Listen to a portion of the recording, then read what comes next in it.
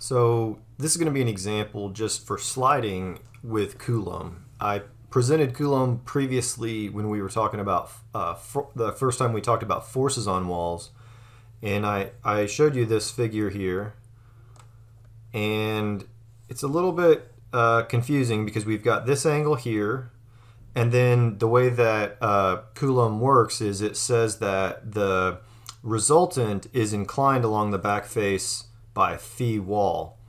And so what the true inclination of the resultant ends up being is the combination of those two angles.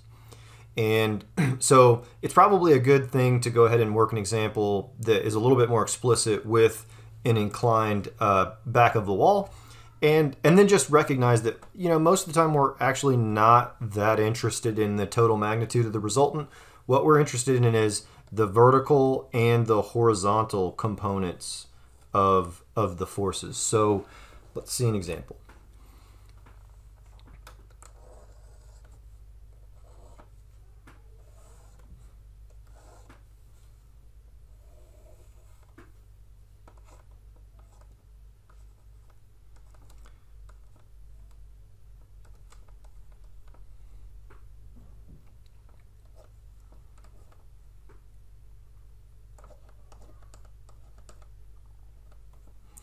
So this is alpha. The back of the wall is angled 26.5. All right. We're going to use the passive pressure on the front side of this at the end. We'll run the calculations twice. You'll see.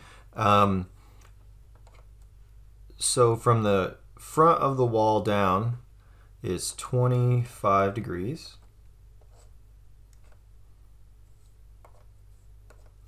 And then we've got 5 feet of embedment. The top of the wall is 5 feet across, and the bottom of the wall is 20 feet.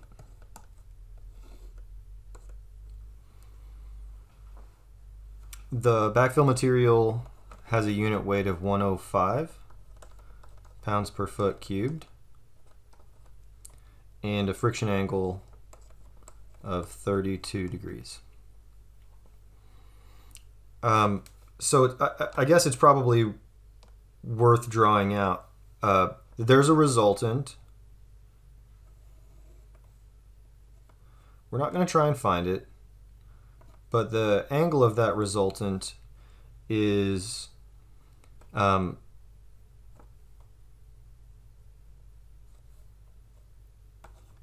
phi plus alpha, and so what we're going to end up doing is calculating this value, which is what I'm going to call R sub V,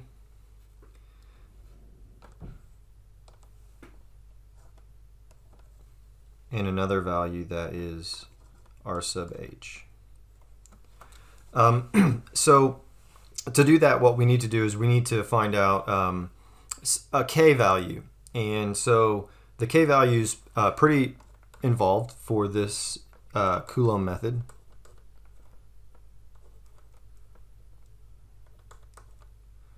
So we're going to find Ka.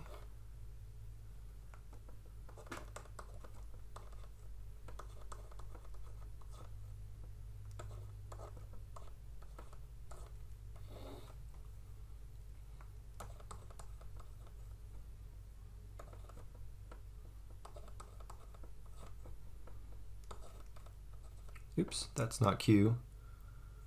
That's a phi wall.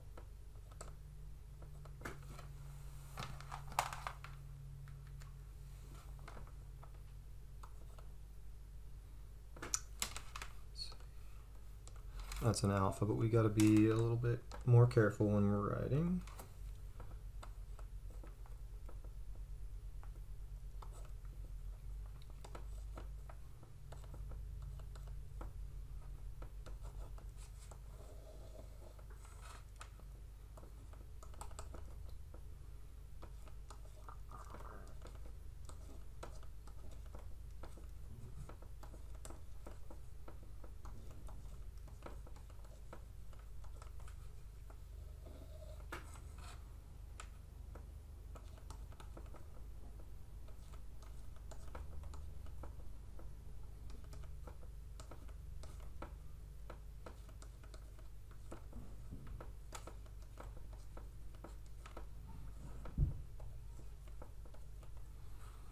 Okay, so because this thing's so involved and it'd be hard to troubleshoot this, I'm going to go ahead and put down the numbers that correspond with the different areas that I've got broken out. So you may have a better shot at trying to troubleshoot this if you wanted to put it into Excel. And I would encourage that because it is such an involved calculation.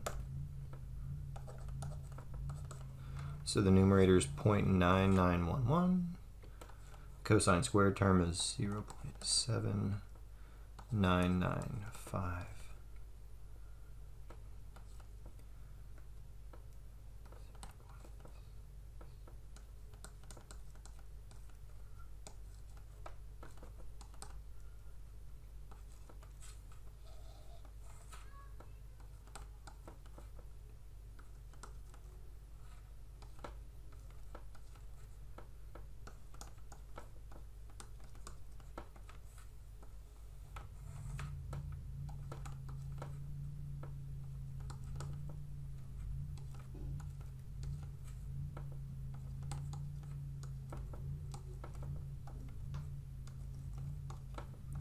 So K is 1.326. So we could multiply that times the overall height of the wall, and in this case it is the face of the wall, so that's something that's important to point out. So let's dimension this thing as h naught. So in previous examples we had sort of this angle, and we said that this soil here within this triangle was it going along for the ride. That's not how Coulomb works. We're just going to use h naught, unlike the previous example. So one way to work this problem is to break the k's out as a k for the horizontal and a k for the vertical, and you'll see how they come back together here in just a second. So let me do that part first. So let's say we've got a k that's just the k for the horizontal force. So we could use that to do the calculations for the pressure that corresponds with the horizontal force. So that's just going to be the cosine of phi plus alpha, phi wall, and that is 50.6.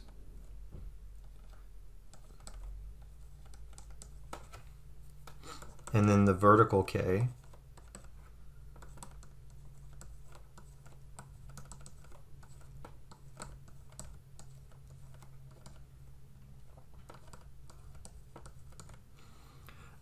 and so we can sort of redraw this figure something a little bit smaller. Let's say figure, remember we're trying to solve a statics problem. So we've got a weight,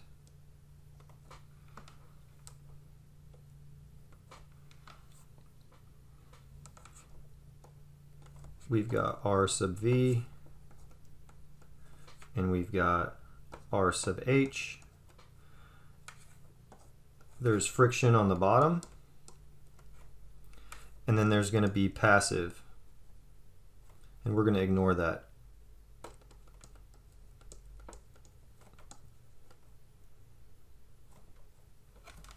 At first, and then we'll come back and do the calculations for it again. Okay, so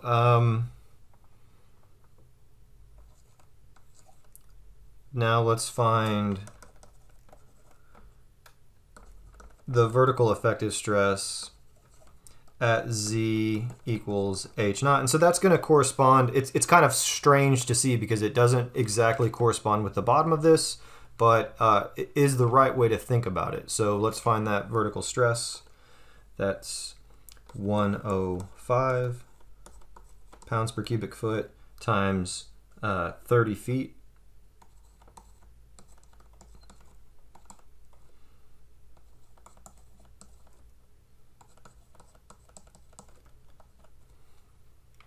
And then we're going to use that to find the resultants. So here's section 3. Let's find the resultants. So 1/2 base times height. So here's the vertical stress times KAH H naught.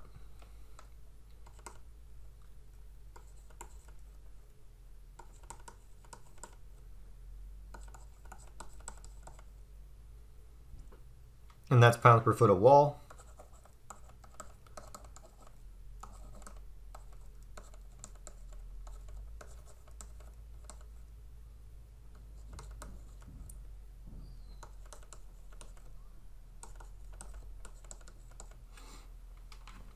And then we need to sum all the forces in the vertical directions. To do that, we need to get the weight of the wall.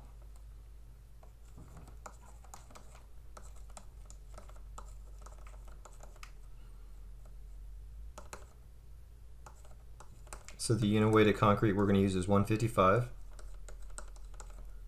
Maybe a little high, but it is there.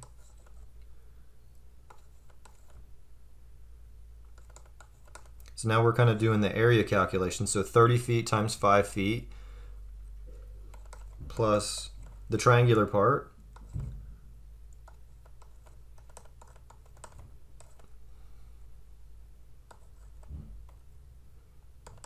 So the total weight is 58125 pounds per linear foot of wall. So now what we need to do is our sliding calculations.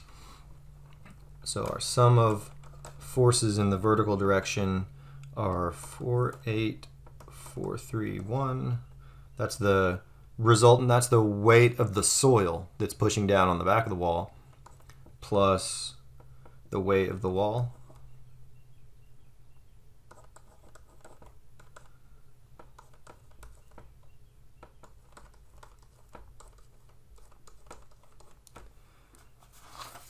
So then we need to get the frictional forces.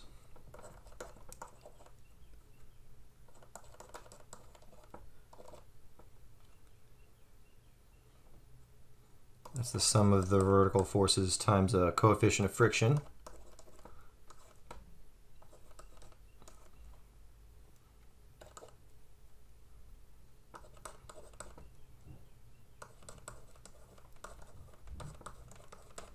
And then our factor of safety is that resisting forces, that's just friction,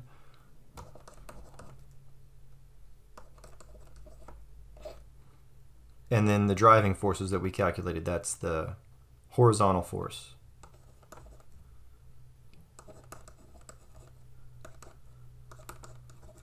And that's really not good enough.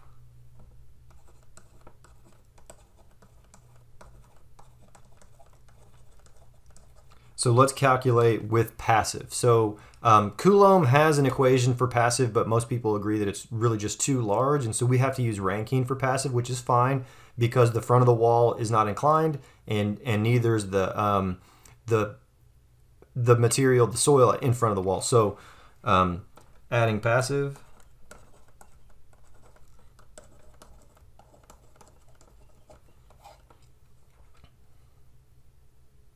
So we've got to get our K for passive. This is Rankine, not Coulomb.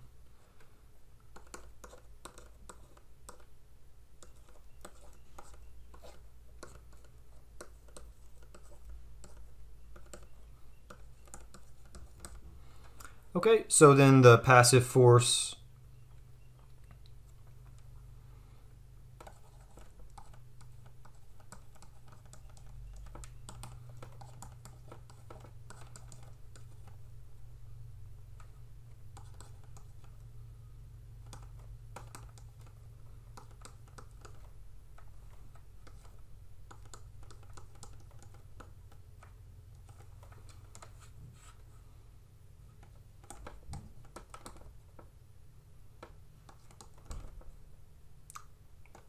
and it's only 5 feet deep.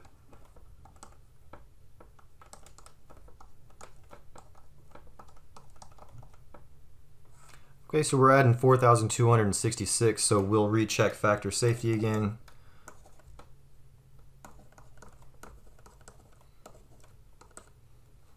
That's going to be our previous value of friction plus now the passive pressure.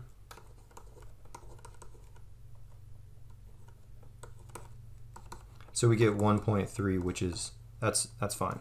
We can use that. So this example might have felt a little bit different than how I presented it in other ways, and I just want to go back and point out how it's different. So if we look at the way that I calculated it this time, we actually broke out the k's with the sine and cosine here before. So we've got a sine and cosine here, whereas before what I might have done is calculate an r value, and then from there we would get r sub v would be just that resultant times the sine of 50 in this case, and then r sub h would be that overall resultant times the cosine of 50. It's really 6 1/2 dozen the other. It is similar. Again, this time I calculated the vertical stress first, but later on, what you can see is I skipped that step for this part of the calculation. So gamma kh, that's the horizontal stress. So gamma h, that's the vertical stress. I didn't do that this time. And so you can see how potentially we could have skipped this step. So it just kind of depends on how you want to think about it. I think that if you're going to plug something into Excel, it probably makes the most sense to break out the calculations separately rather than just having one massive equation. It's a little bit easier to check. It's a little bit easier to go in and change things as you're working. So I presented this in a slightly different way, but it is ultimately the same. So please don't let that confuse you. And if it does confuse you, it's probably good to go back and look at the other example and see how they're similar and different, and try to rectify why it still works and why it's still the actual same answer.